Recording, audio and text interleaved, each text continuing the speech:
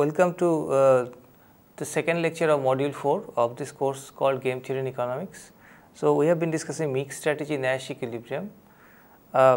So, we have not defined yet what is actually a mixed strategy Nash equilibrium, but I have been trying to motivate the problem. So, here is a case where the players can randomize between their actions.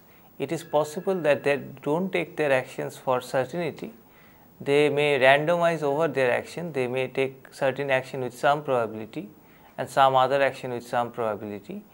We want to find out if players are allowed to randomize, then what kind of equilibrium we can get from such situation. So far we have seen that if the outcomes are uncertain, then the payoff of the players can be represented by what is known as the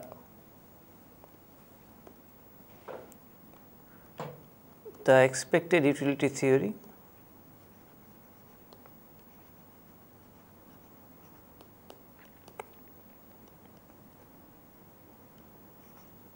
That is, if there are three possible outcomes, each happening with some probability P1, P2, P3, then the payoff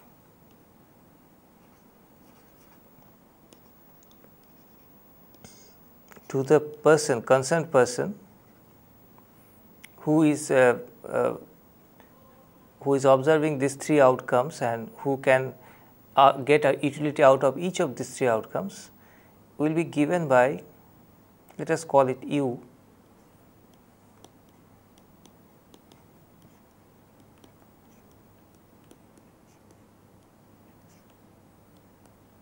It is given by P1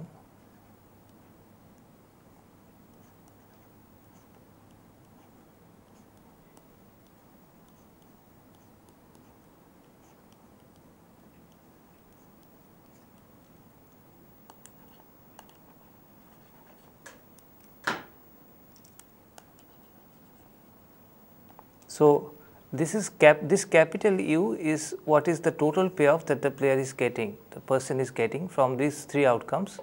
Each of them is occurring with some probability P1, P2, P3, and this total utility can be represented as the expected value of these individual utilities. And these individual utilities are represented by small u. So, this is small u and this is capital U. The small u's are defined over certain outcomes. If A happens, small a happens, then this small u of A represents the payoff to the player from this certain outcome. But we know that B and C can also happen. So, the total payoff to the person is the expected value of this individual payoffs, and that we are representing by capital U, and we say that we can do so only if this preference of the player follows the von Neumann-Morgenstern property, and this small u is known as the Bernoulli payoff function or the Bernoulli utility function. Now, so this expected utility theory gives us a clue as to how people evaluate their payoffs when the outcomes are not certain and there are more than 2 or 3 outcomes. But by knowing that I can do this, I can represent the payoff of a player from this uncertain situation. By the way, this is called a lottery. From a lottery, by this formula, I can know, I cannot be certain whether a player will prefer one lottery over another lottery. For example, the example that I gave in the last lecture, if suppose x is preferred to y and y is preferred to z, and suppose there are 2 lotteries,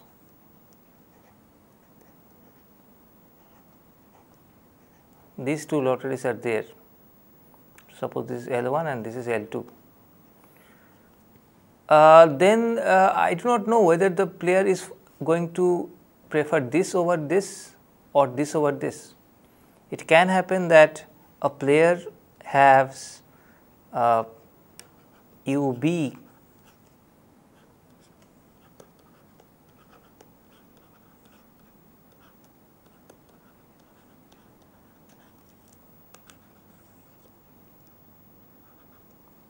this is possible.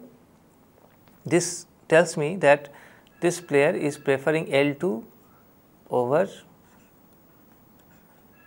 L1, or it may very well happen that this goes the other way,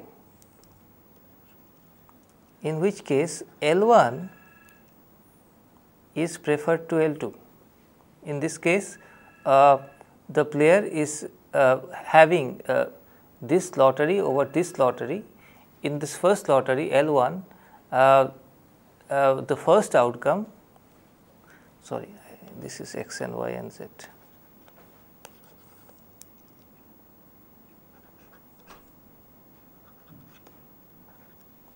In this first L1, what is happening is that x is happening with probability half, y is happening with probability 0, and z is happening with probability half. So, here both x and z can happen with some probability, and a player can like that lottery over a lottery where only y happens with certainty. Particularly a player will like L1 over L2 if a player likes to take risk, because there is a possibility that z will happen, in which case he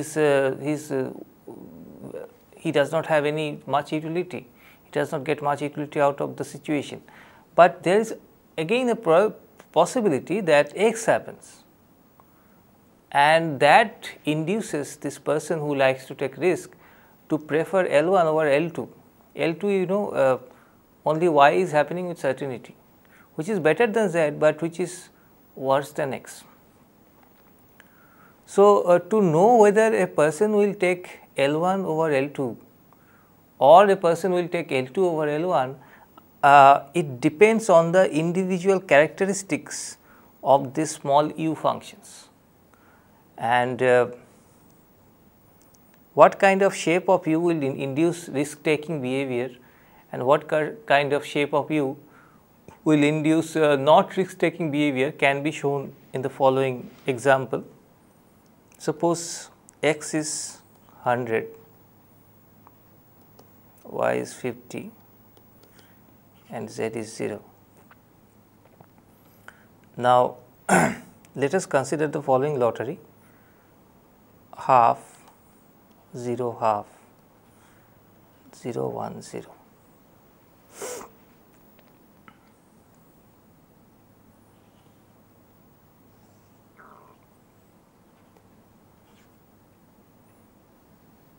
So, these are along this axis we are representing the amount. You can think this 100 as the amount of money that the people are getting.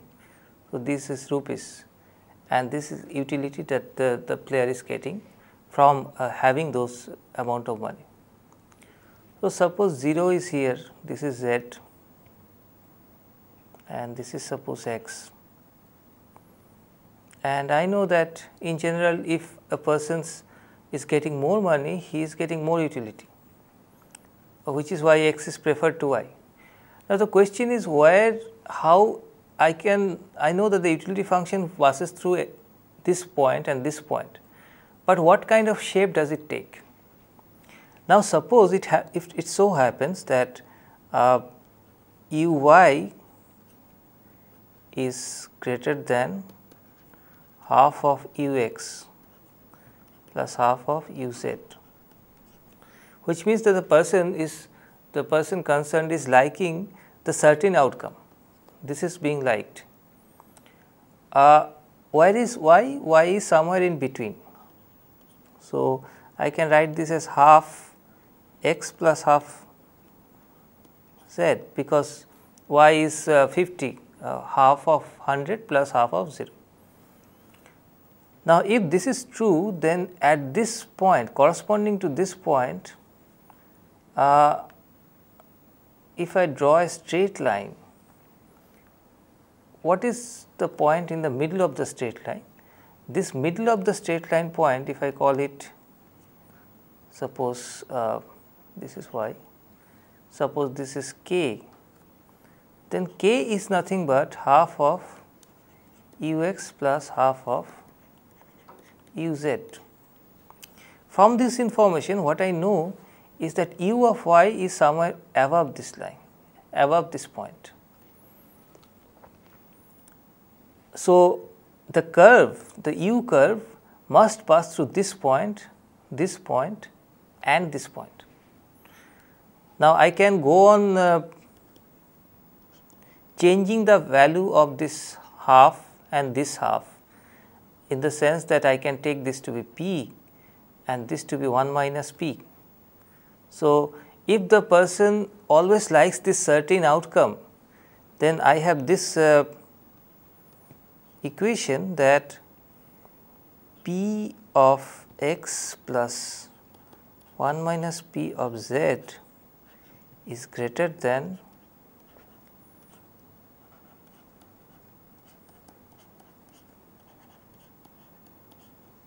this. I know here p was half, but p could take any value, and for each value of p, the value on the curve is above than the value on the chord. So, the curve will have a shape like this.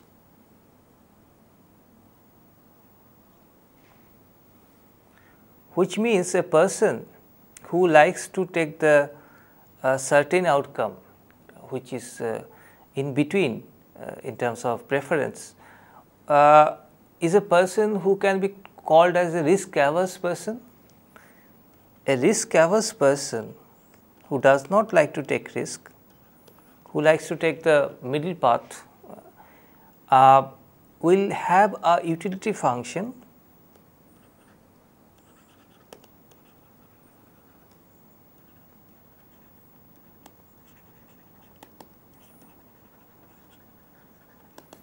which is of this shape, and this shape is called concave.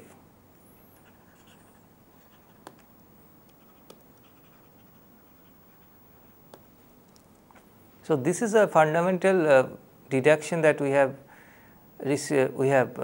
reached from this theory of expected utility, that if a person is a risk averse person, his utility function is going to be a concave function. And the more risk averse a person is, it may happen that the degree of risk aversion changes. If the risk aversion changes more, then the curve becomes more and more concave. By the same logic, we can also say the following, that u of, if it so happens that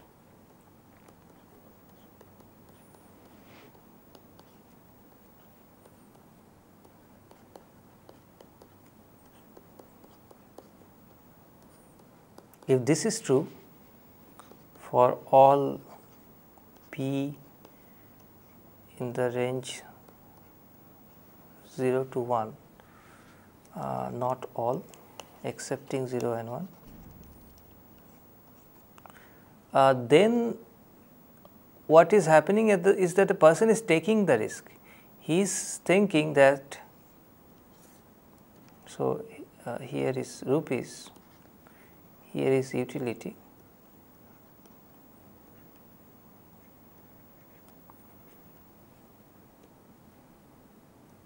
So, suppose this is ux, uz and this is ux. This is the point on the chord. Here the point on the chord is this one, is higher than the point on the curve, which is here, for example, and the function is of this shape, a convex function. So, this is a person who is a risk taker or a risk lover.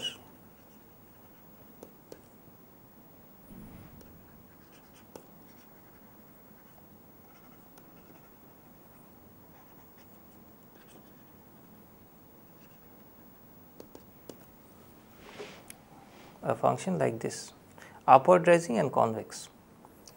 And what about the person who is indifferent between whether he takes risk or not take risks? So, it may happen that it is an equality.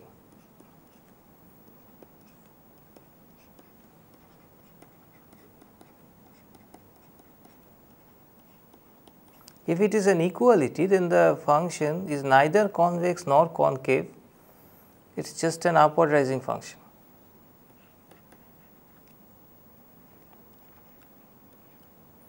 So, this is the case of risk taker, and this is the case of risk neutral, who is indifferent between taking risk and not taking risk.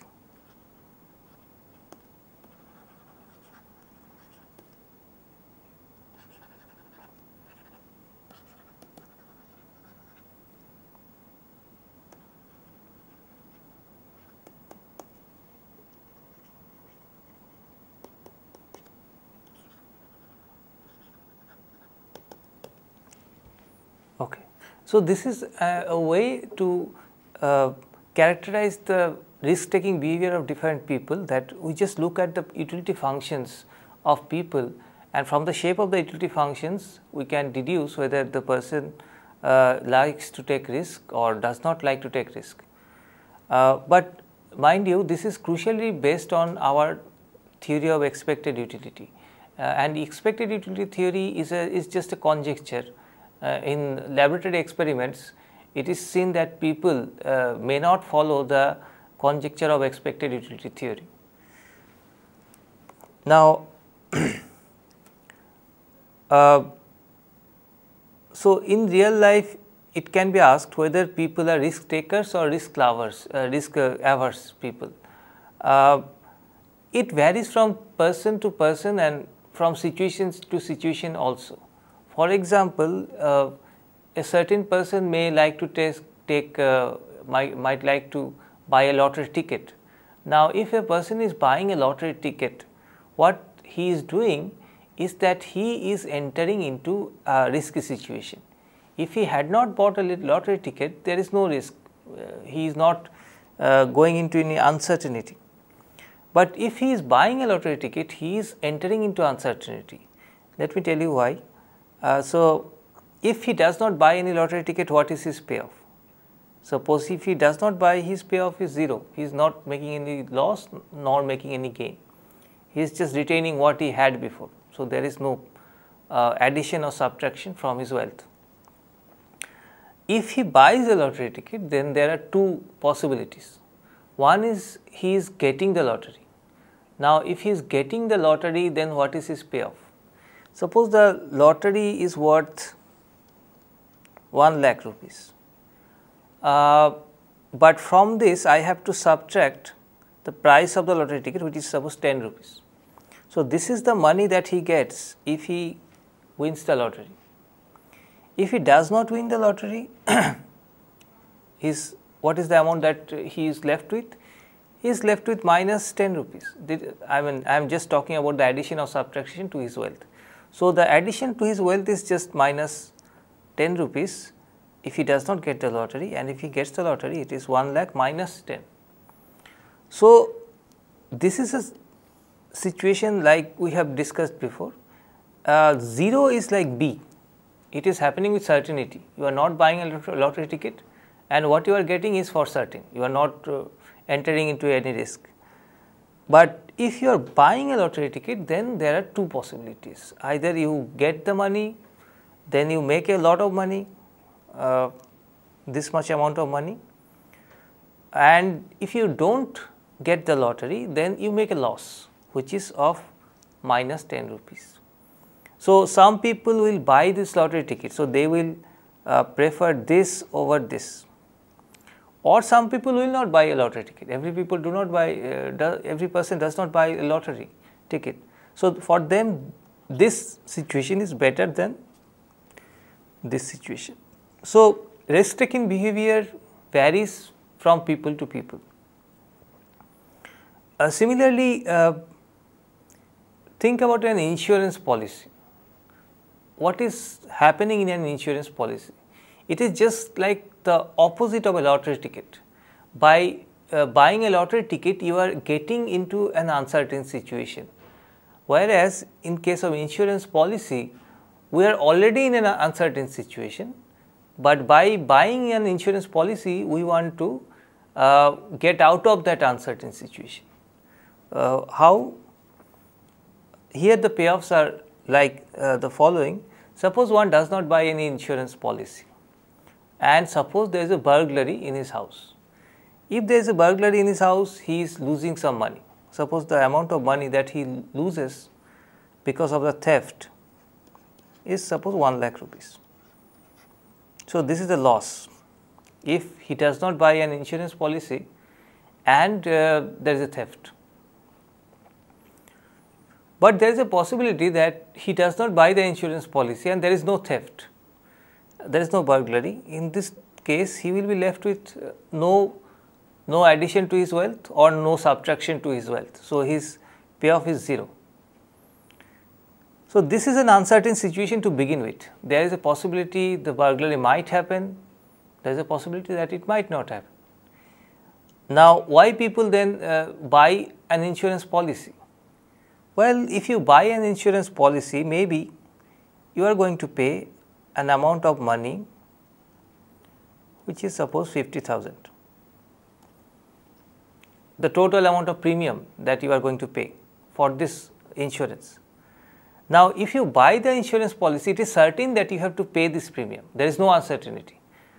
But if you pay the premium, what is your gain? The gain is that if you have the burglary, you are not losing any money. This 1 lakh rupees that you could have lost because of the theft, that will be compensated by the insurance company.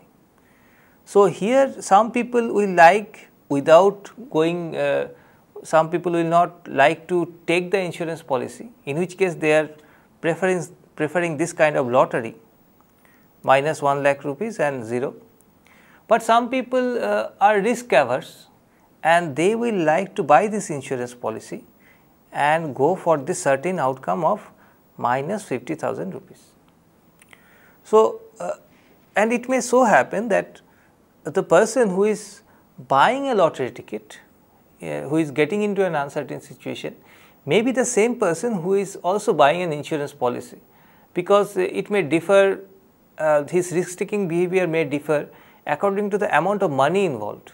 So, if the amount of money involved in the lottery is different from the amount of money involved in insurance policy, he may show risk aversion in some case and risk taking behavior and in some other case. Now, so this is more or less a digression from the mixed strategy Nash equilibrium discussion that we were having so far. To carry forward the discussion of mixed strategy Nash equilibrium, so we can translate what we have discussed so far about this setting of uncertainty and randomization of action by players in terms of the language of game theory. So, in game theory, what we need to specify is a set of players. How many players are involved, that I have to specify here in case of mixed strategy Nash equilibrium setting, and the action set of each player, and thirdly I have to tell something about the preference pattern of the players. Now, in case of no mixed strategy Nash equilibrium, preference was defined over the action profile. So, there were different action profiles of people. A player was supposed to tell which action profile he prefers over other action profiles and what is the order of preference. In case of mixed strategy Nash equilibrium, what the person will be required to tell is that which lotteries are preferred to him and which lotteries are less preferred to him. So, here the preference is not defined over action profiles, but it is defined over lotteries, because the events are themselves uncertain, and if the events are uncertain, then there are probabilities attached to each event. So, a person is asked which distribution of these probabilities do you prefer more over other distribution of the probabilities which are defined over a set of events. So, preference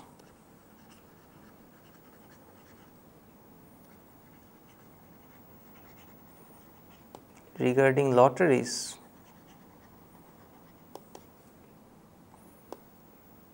is represented by the expected value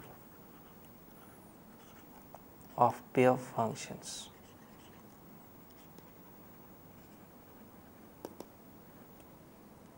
And this expected value of payoff functions, this expected payoff functions are defined over action profiles.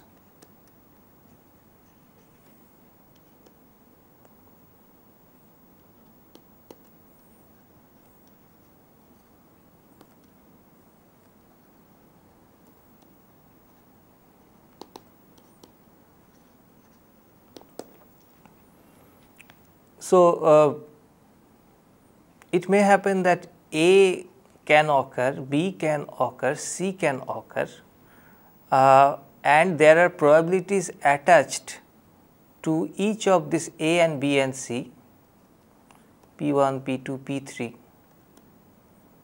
and this P1, P2, P3 might vary, giving us different lotteries. I have to know for a particular player whether how does he order these different lotteries which are defined over this action profiles. A is coming from a particular action profile, because if the players are taking some particular actions, then a particular event is taking place, that event is called A. If they are taking some other action, the different action profile, then B can occur, which is another event. So, and behind the occurrence of each of these events, there are some probabilities attached. This distribution of the probabilities are called is called lottery, and what is required is that a person's preference must be known over this set of lotteries. Now, once we have defined the setting in terms of the language of game theory, it becomes a little tricky to compare this situation to the situation that we have been discussing so far, in the sense that so far in the setting of strategic game, we said that the preference of the players was ordinal.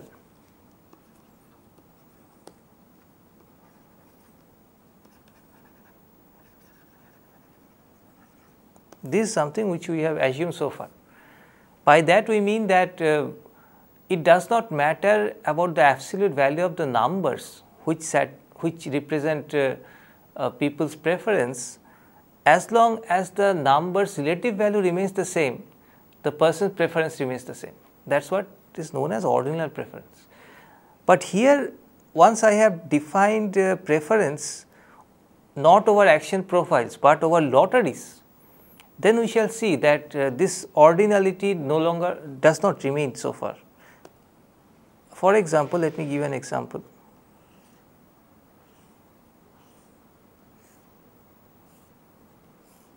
Let us take the case of battle of sexes.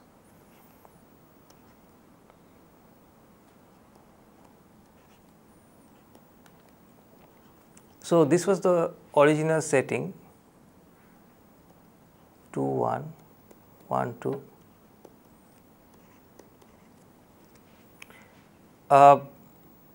The point was that if the two players go to the same venue, like they go to the boxing match together, then both the players are better off compared to the situation where they go to different venues.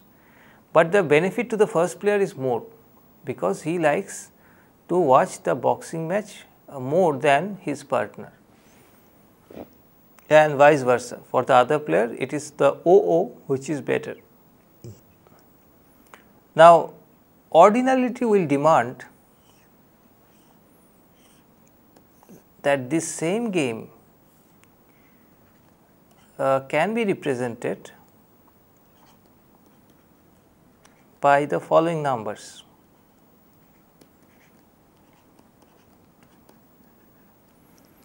Three 1 0 0 0 0 1 3, because here what I am doing is just raising the value of 2 to 3, and by doing so I am not tinkering with the qualitative difference between the numbers which represent a particular player's preference.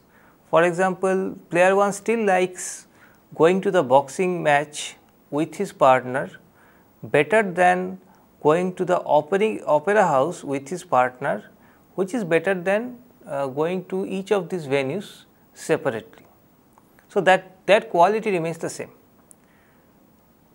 But if these numbers have to represent the preference of the players over certain outcomes whose expected value represent their preference over lotteries, then there is a problem. For example, let us take this first game first. So, this is the first game.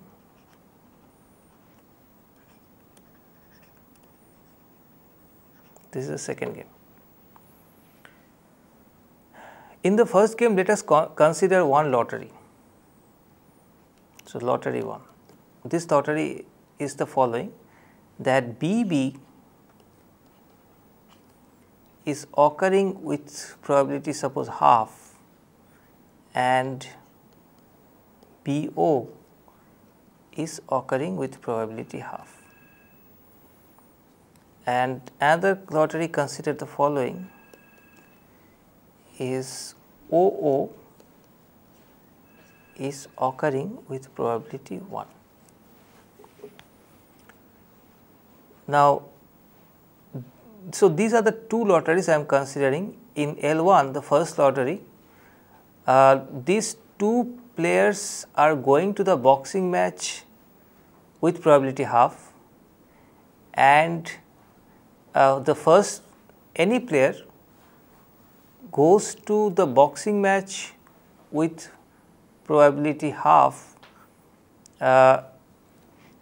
and his partner goes to the opera house, and this event that he is going to the boxing match and his partner goes to the opera house occurs with probability half, and this is for first player, player 1, and this is also, I am just considering the preference of player 1. Now, if this is the case, and if I consider this first game, then this player will be indifferent between these two lotteries, because with half probability they are going to the boxing match together, from which he is getting 2. With half probability he is going to the boxing match, his wife goes to the opera house, and that happens, if that happens he gets 0, and this is equal to 1. And if this lottery occurs, that OO happens, then he is getting again 1, and I know these two are together equal, which means this person, player 1, will be indifferent between these two lotteries, this lottery and this lottery. Now, is player 1 indifferent in this game between these two lotteries? The answer is no. So, this is game 1, but what happens in game 2? In game 1, player 1 is indifferent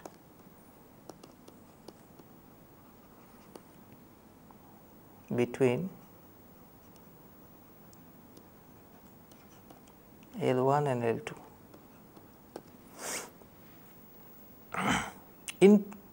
In game 2, if I consider lottery 1, what is the payoff of the player 1 from lottery 1? Here BB is occurring with half probability, so 3 by 2 plus BO is occurring with half probability, so 0 divided by 2, which is 3 by 2. And what is his payoff from lottery 2? In lottery 2, 0 0 occurs with certainty, so he is getting 1. So, in this case L1 is preferred by player 1 to L2. So, if I change the numbers, the absolute value changes, whereas qualitatively the numbers do not change, then the game does not remain the same. Then the preference of the players are not represented, no longer is represented by this game as it was represented by this game. So, one has to be careful about the absolute value of numbers when one is considering randomization by the players. So, ordinality does not remain if we consider randomization. Now, this is well and good, but let me do one exercise so that the idea becomes more clear. This is the exercise. Construct a BOS game, that is Battle of Sexes game, in which a player is indifferent between going to her less preferred venue with the other player and a lottery wherein they go to different venues with probability half, and she goes to her favorite venue with the other player with probability half. So, this is the first part, and then there is this other part. Let us, to solve this problem, let us suppose the payoff to a player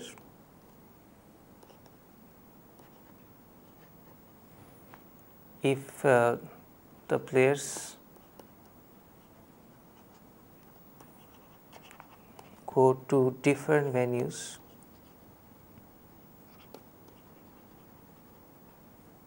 is equal to 0 and payoff to a player is 2 if they go to the same venue which is the preferred venue for the player.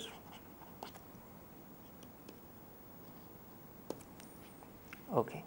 So, if this is assumed, then we have a structure to the game.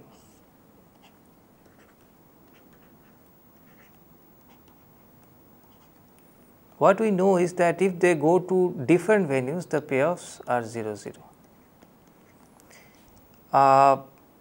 If they go to the same venue and that venue is the preferred venue of that player, the player is getting 2. So, this is true and this is also true. What we need to know is this value x.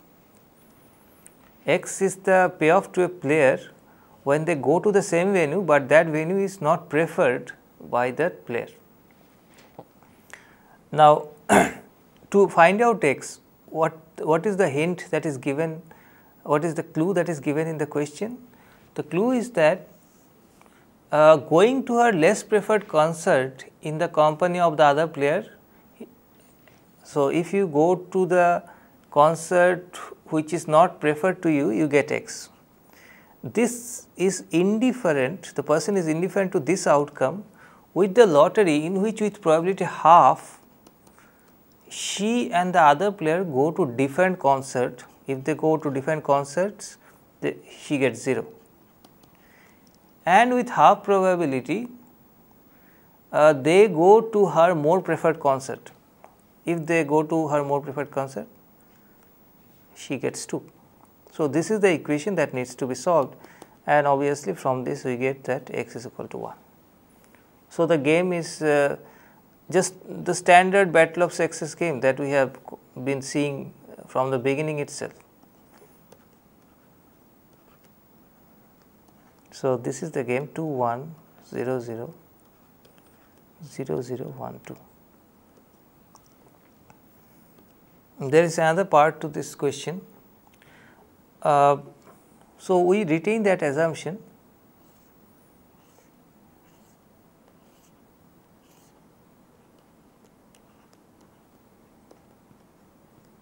that this is 2, this is x. Okay. Here the clue is the following: do the same in the case that each player is indifferent between going to her less preferred concert in the company of the other player. So, this is x. He is indifferent between this event and the lottery in which with probability 3/4 she and the other player go to different concerts. So, 0, and with probability 1/4 they go to her more preferred concert. If they go to her more preferred concert, the player is getting 2. So, this is half, right. So, the game is now a little bit changed in the sense that x is now half, not 1. So, this is the game that we were supposed to find out. Now, this was the discussion about the basics of the mixed strategy equilibrium analysis. Now, let us try to define what is known as the mixed strategy Nash equilibrium, because that is the thing that we are trying to get at. So, let us to do that, let us first define what is a mixed strategy.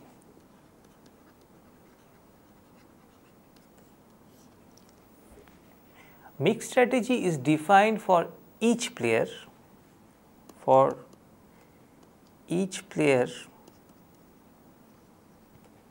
I, mixed strategy is a probability distribution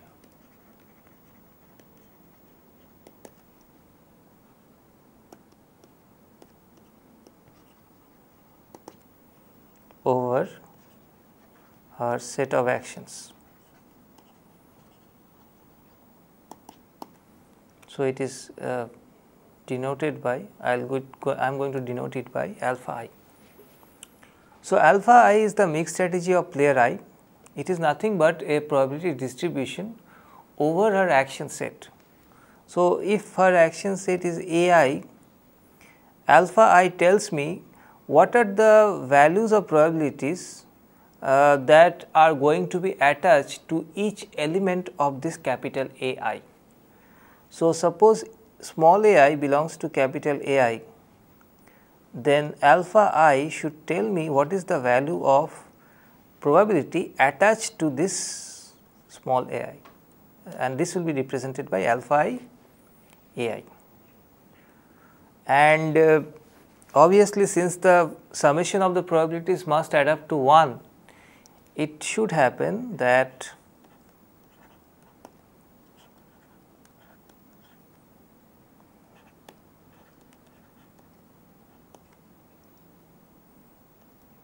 this should be equal to 1.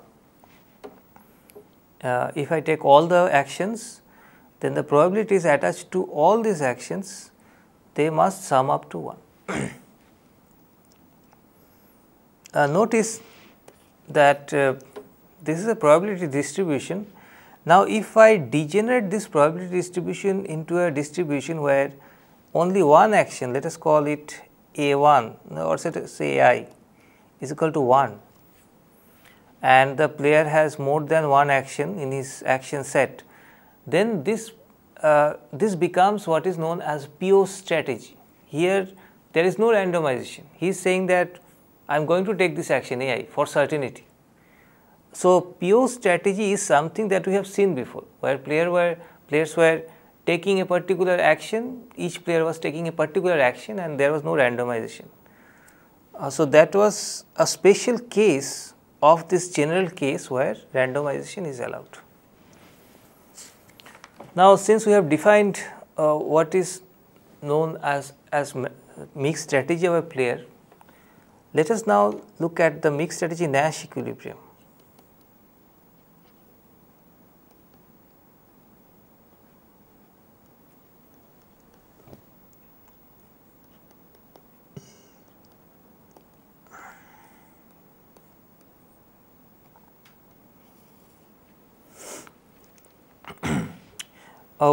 To tell you before I tell you the idea of mixed strategy Nash equilibrium, let me begin by saying that in mixed strategy Nash equilibrium, the idea is more or less similar to the idea of Nash equilibrium that we have seen before. In the previous case, there were many action profiles. A particular action profile A star was Nash equilibrium or was a Nash equilibrium if given the actions taken by other players in that action profile, action taken by player I, which is suppose AI star, is the best possible action that I can take, and this happens for each player, and we call that A star, the action profile, as the Nash equilibrium. Here players are not taking actions as such, players are deciding on the mixed strategies that they can take, and these mixed strategies are defined over the set of actions. So, here the crucial thing is not A star, but what is known as a mixed strategy profile.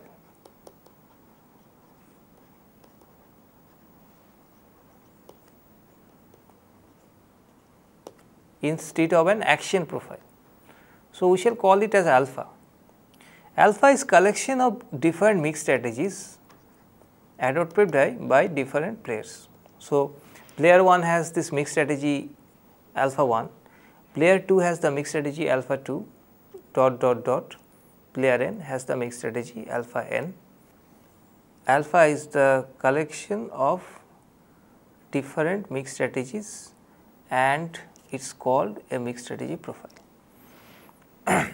Now, we shall call a particular mixed strategy profile alpha star is a mixed strategy Nash equilibrium if and only if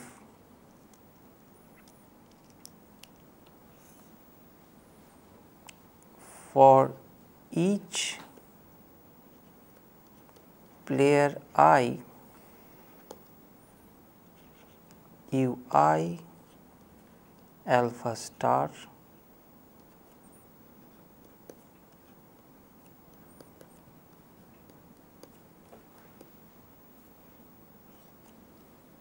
this for every mixed strategy alpha I of player I, and here capital ui alpha is the expected value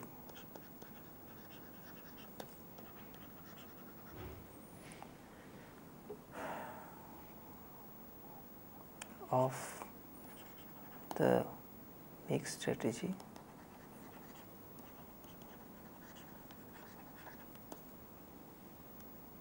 alpha to player I.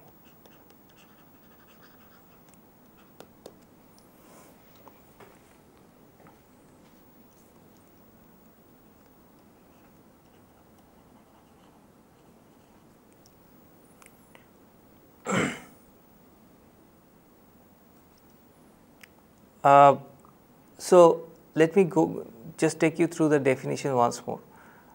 Alpha star is a particular mixed strategy profile.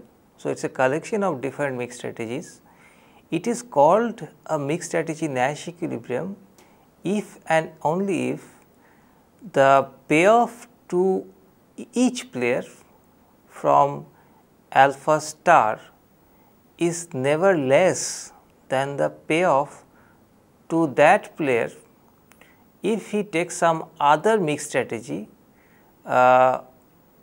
which is there, which he can take, which is a feasible mixed strategy, and this happens for each player. This ui star, capital ui star, is the expected value of the payoffs to any player, for example here ui. So, it is the expected value of the payoff to player I from the mixed strategy profile alpha. So, what is the story is the following, that behind alpha I know that there is all these mixed strategies. Now, if I know these mixed strategies of different players, which are basically the probabilities, that probability distributions, and in each probability distribution each player is saying that what are the actions, what are the probabilities with which he is going to play his actions. Now, any particular event will happen when the players will take a certain kind of actions. For example,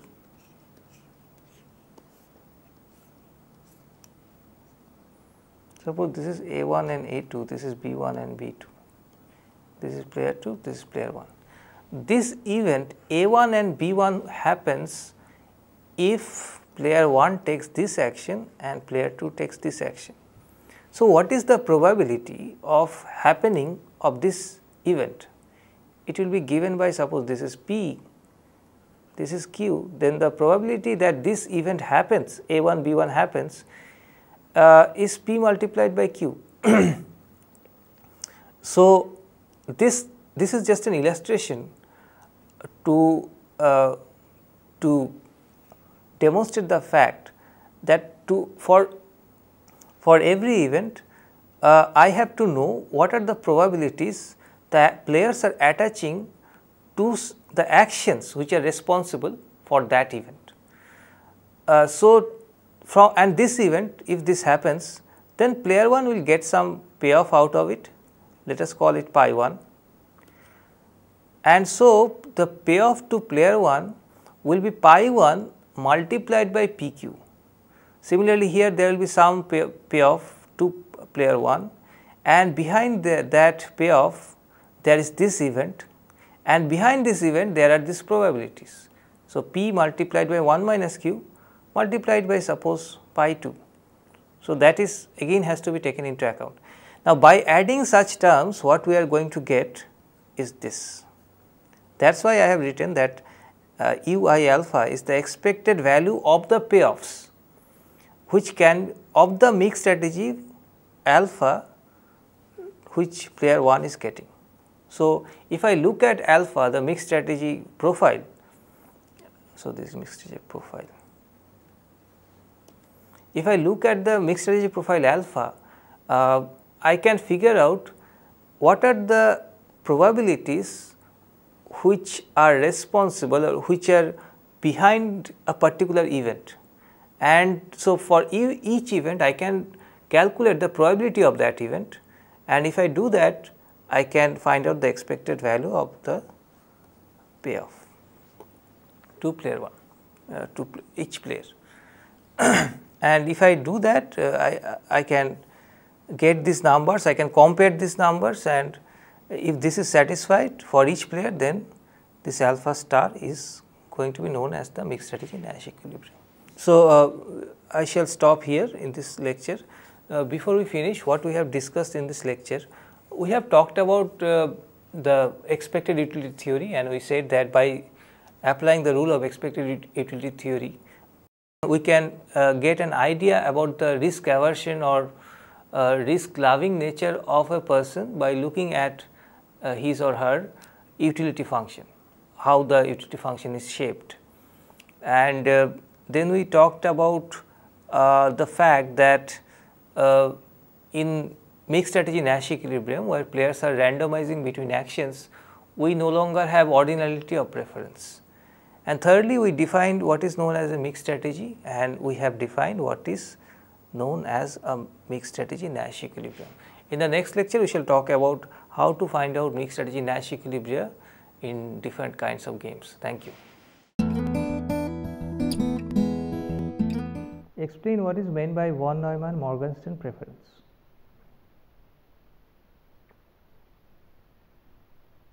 Okay, in von Neumann-Morgenstern preference, what is important is that we are dealing with uncertain situations.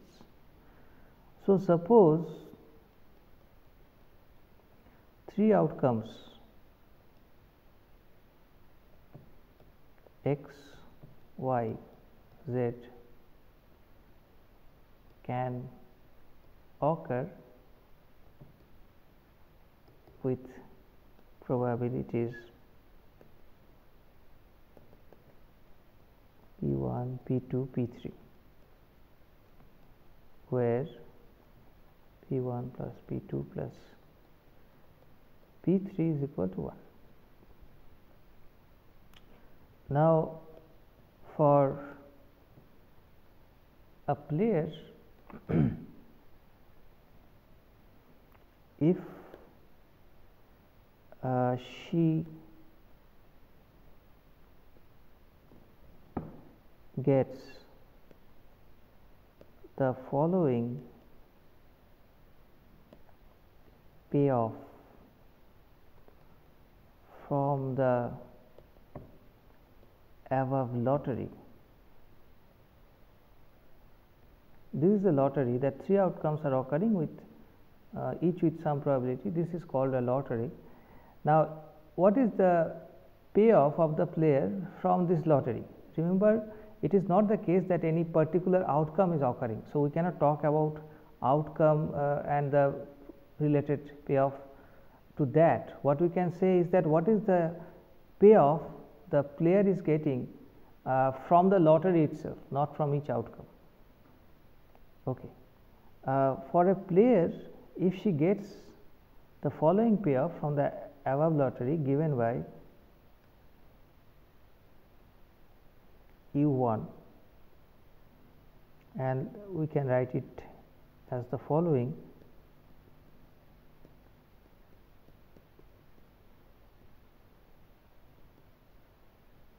So, before the colon the outcomes are there, and after the column the probabilities, the respective probabilities are there. And if this is represented by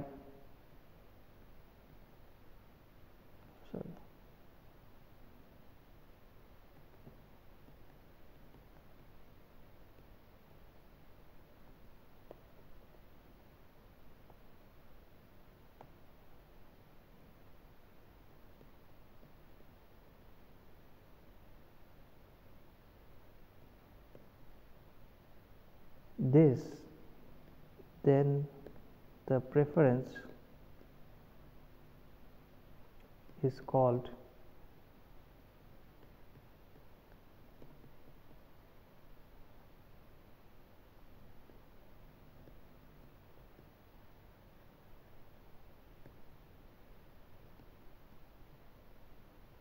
preference, von Neumann-Morgenstern preference, which means that the payoff from the lottery itself is the expected value of the payoffs from individual outcomes. If that can be said to be occurring, then we can say that the preference is von Neumann-Morgenstern preference. In strategic games with von Neumann-Morgenstern preference, what are the three key components? Do the absolute value of the numbers representing the player's preferences matter, unlike ordinal preference? So, the three components, one like before, the set of players, two, or say B, for each player set of actions, and C, for each player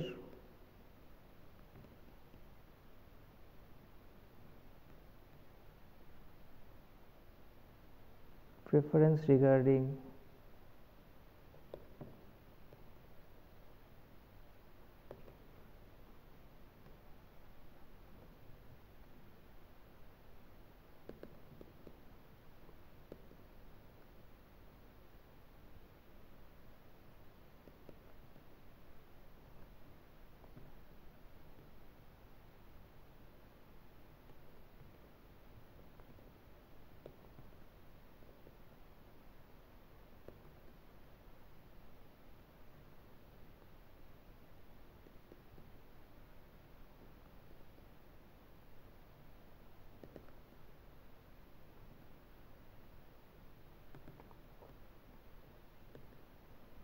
For each player, we have to specify the preference, and this is specified by the following: that the preference regarding lotteries over action profiles that may be represented by expected value of payoff functions over action profiles. And the last point is that, do the numbers matter? Yes, the absolute value